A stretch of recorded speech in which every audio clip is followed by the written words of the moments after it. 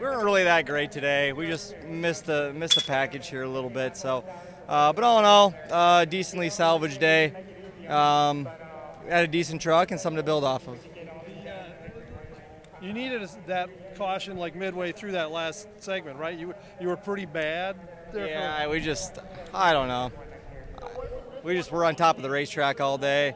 I think we might have missed the air pressure a little bit, and finally got the air pressure right. We were able to fire off on restarts better, and I don't know. We had a really good long run truck, just it didn't come down to a long run at the end.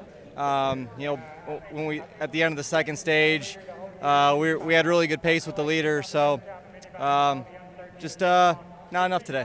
Talk about just being back here at the mile tie and having NASCAR trucks back here on this stage. Yeah, it's awesome. I mean, awesome crowd today, right? The best crowd I've seen here in probably my lifetime. So just cool to be back, cool to be at this racetrack. I thought the race was pretty good today.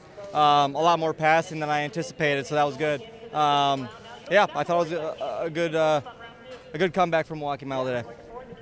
All the drama of earlier today, how do you leave here?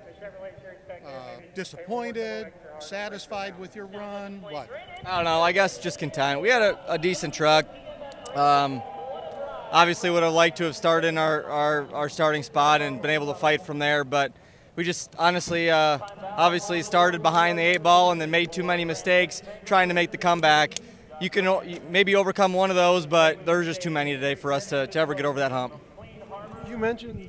This is Harrison Burton, driver the number 21. Make sure to hit that subscribe button. Also, check out one of these two videos beside me. Visit frontstretch.com for more racing content.